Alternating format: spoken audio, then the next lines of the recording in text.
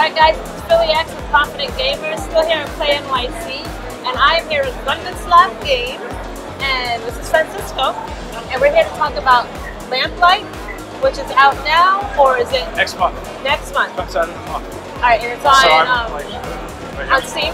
Steam, GOG.com, and I think Combo? I'm not sure yet about that. But yeah, definitely Steam and GOG.com. Alright, okay, so tell me a little bit about Grundislav Games, and then let's get to LampLight. So Grundislav Games is basically just the name of it's me. I'm a solo indie dev based here in New York. And yeah, LampLight City, I've been working on it for the past 2 years and change. It's a point-and-click 2D, as you can see, detective game. And basically it's a detective game where it's okay to fail.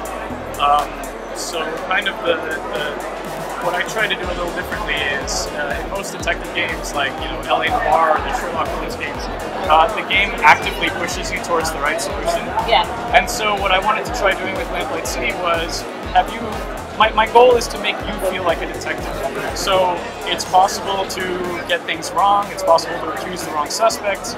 The game is divided into 5 separate cases which each have different outcomes. And you can either be the best detective in the world, get everything right, you can be the worst detective in the world, be a jerk to everybody, get everything wrong, or somewhere in between. But the game will adapt to that, and even if you get stuck, even if you close off all your leads, you can just declare the case unsolvable and move on to the next one. But of course that will impact certain things in the game. Okay, interesting. I don't know if I've gotten far enough to get any heart-breaking decisions making yet, but I'm looking forward to that. I like games that butterfly effect, where one decision leads down to another path. That's awesome. How does are you able to get achievements, and do you get achievements for going down certain paths? Yeah, you do. There's about 42 Steam achievements and also GOG achievements. But yeah, what I like to do with achievements, as far as like in narrative games, I know a lot of times it's easy to just be like, oh, you got an achievement, you completed chapter 1. Yeah. So I wanted to have achievements related more towards things rewarding you for like trying sort of off the beaten path things. So in order to get all the achievements, you're going to have to play the game at least 3 or 4 times. So yeah. Awesome. That's good, because that makes more gameplay for the game, more life of the game. It's not just play once and you're done. Exactly. Yeah. And now the look and feel of LampLight seems familiar to me. Are the developers, have they worked on other projects as well? Or? Yeah, I put out, this is my 3rd published game. The first game I made 4 years ago was called The Golden Wake, and it was about a real estate agent in 1920s Miami.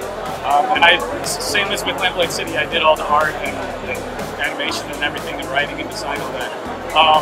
And then I made another one called Light 2 years ago, which the art was done by someone else, but the writing and design. And yeah, it's definitely a similar look as far as like the low resolution pixel art. This game is actually 640 by 400 as opposed to 320 by 200 in the other two. But yeah, like I very much, 2 reasons. One, I like the look of it. Like I'm very into the whole, low-res 2D look. And second, as a solo dev, it's easier to, it's not easy, but it's easier to produce the art in a reasonable amount of time as opposed to, if I was doing like super high res or 3D or whatever. But yeah, it's like the animations are rotoscoped, so like I filmed the animations and it's like a very primitive motion capture. But as far as like the look of it, I was very inspired by like Victorian artists like John Eckins and Grimshaw. I wanted to make you as the player feel like you were in this world and you were walking around this like gritty Victorian-esque world. So. I think it was Light. Yeah. That's the game. I played that one. Cool. That's what reminded me of that game. Yeah. Makes sense now. Yeah. Alright, awesome. Well, so you say next month? Yeah, September 13th. Alright, so people, if they want more information, head to... They can go to lamplightcity.com. Okay. You can wish list it on Steam. I'm sure there'll be a page on GOG eventually where you can also wish list it. Or you can follow me on Twitter at Grundislav Games, and I post about this game all the time. So. Alright, awesome. And do we have any more games in the future to look forward to? Yeah, I got 2 games in my head. We'll see how long it takes until they get out. Yeah. I understand. Awesome. Well, thank you so much for being with us. I really appreciate it.